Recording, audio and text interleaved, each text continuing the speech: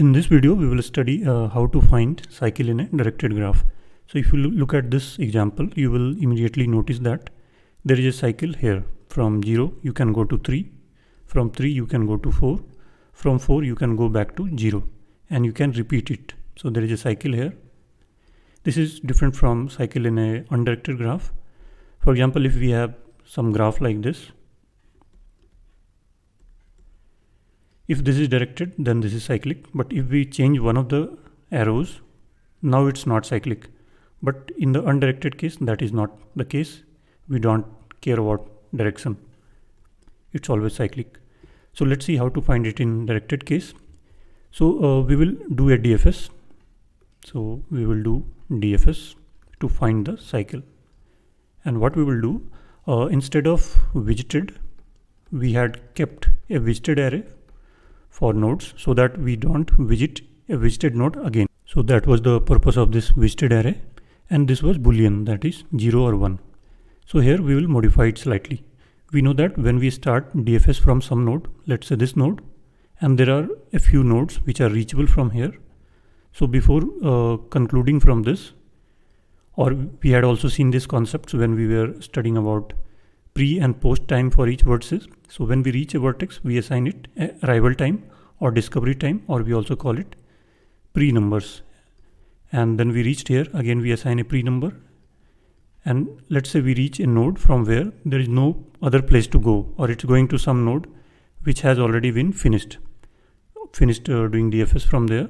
Then we return from this, that is there is no more option to go from here. So we return from this, and then we had assigned some finish time also here, or called post numbers.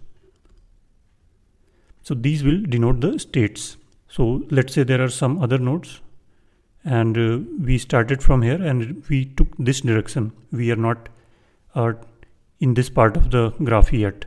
So these nodes will be initially unvisited, or we can keep them a state of 0. When we first reach a node, we give them a state of 1. And when we are exploring it, this state will remain 1. And let's say we come here.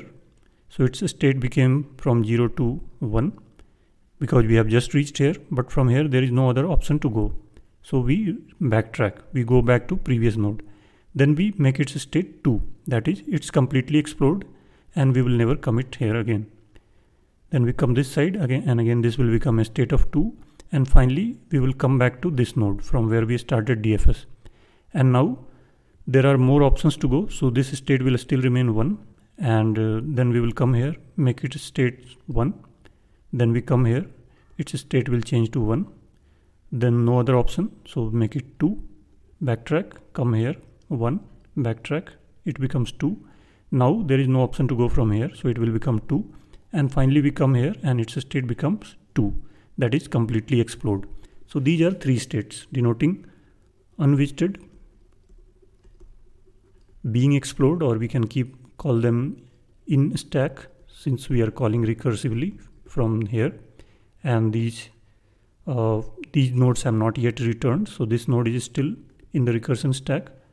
And then finally visited. So while doing DFS, what we have to do, we will do DFS in normal fashion. And if there is an edge going to a node which is still in recursion stack, so what will be the diagram here? So this is a node, let's say A. We are exploring it. So this is in a stack. Its state will be this second one.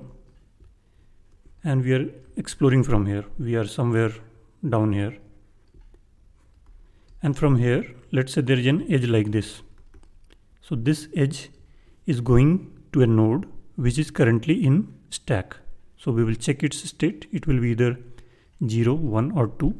So if any edge we found is going to a node whose state is 1, then we return true. That is, there is a cycle.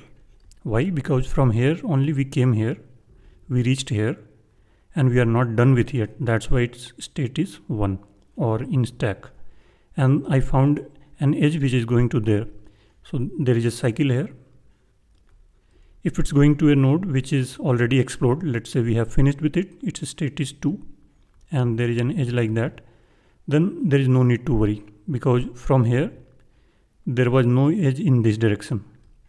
Otherwise from here we would have come to this node. But we did not come to this node. That means there was no path from this node to this node. There is no path. If there would have been any path, we would have taken that directly or indirectly. But we completed this or moved it to state 2. That means we had done looking at all the possibilities. So an edge like this does not imply cycle.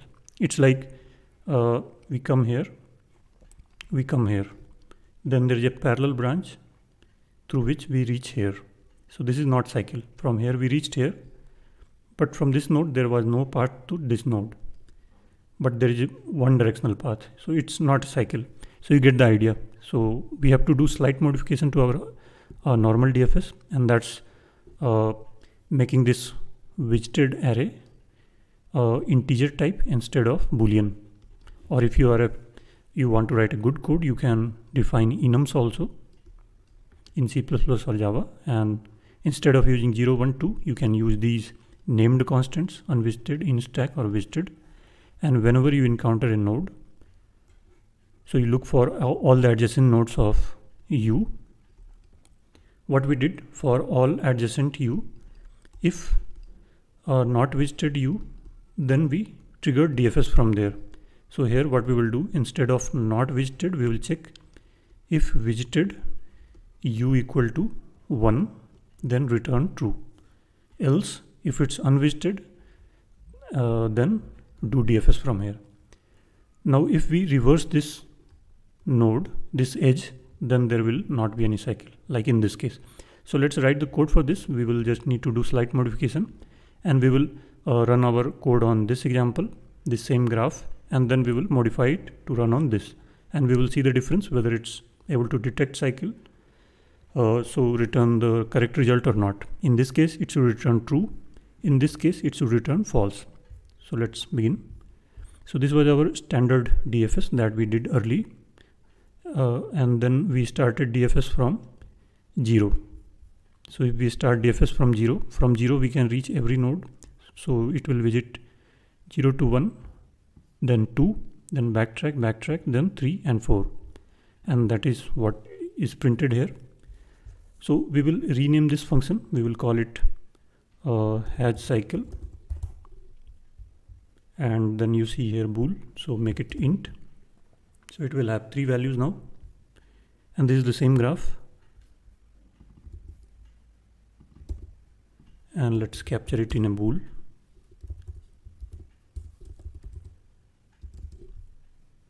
And then we will print it.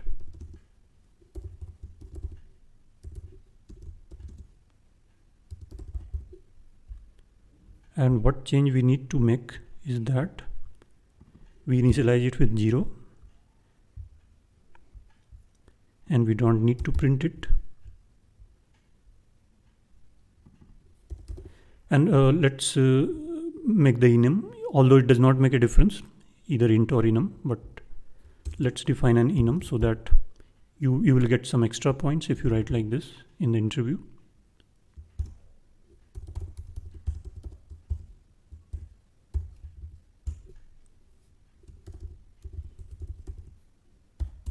So 0, 1 and 2 themselves do not convey any meaning, but if you name those constants, and this enum starts from 0 by default, you can start it from, if you write it like 10 and then in stack, then visited, then this will get a value of 10, this will get a value of 11, this will get a value of 12.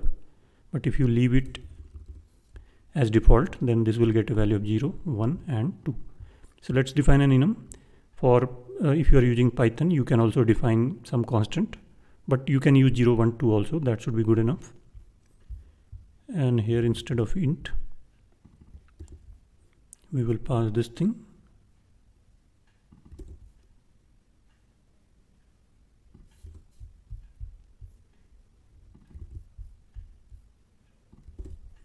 So initialize to unvisited, and this type will be bool.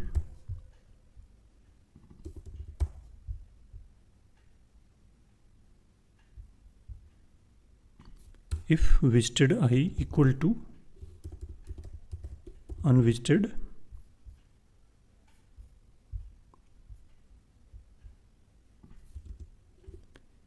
and this return true, that is has cycle, then return true.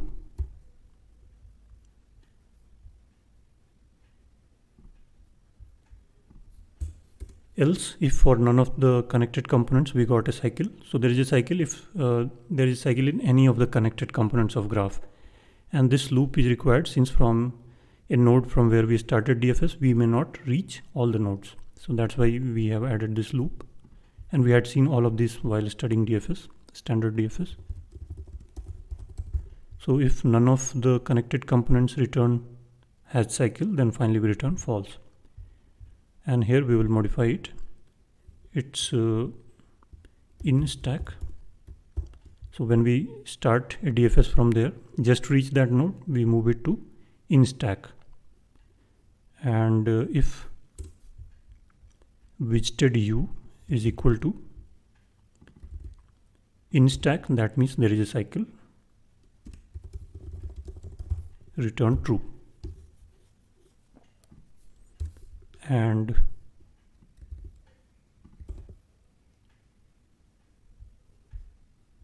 this same logic, if it's in stack, return true.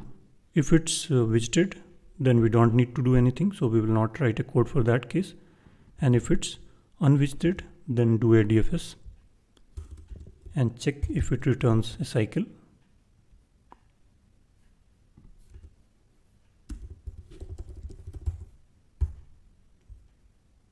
And here we have explored all the nodes reachable from here, so we will mark it as widgeted. So this is same as putting 1 here and 2 here, and you can replace these with 0, 1 and 2 if you don't want to use enums. And finally we will return false since we did not encounter any cycle.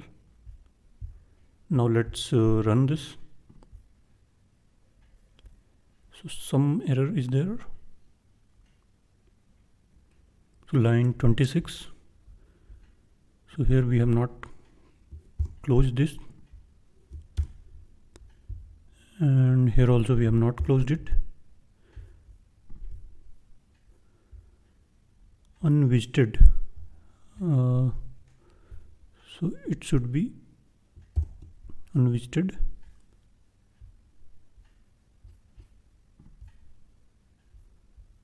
There is some more spelling mistake here.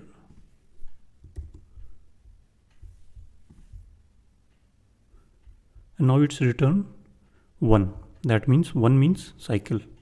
If you want, you can use bool alpha or set bool alpha, I don't remember. Then you can print it in boolean. So this has cycle. Now what change we need to make? We need to reverse this 4-0. Instead of 4-0, we make it 0-4. So let's do that. This becomes 0-4. Now it should return false since there is no cycle, and it returns false. So this seems to be working. So this is how we can detect cycle in directed graph.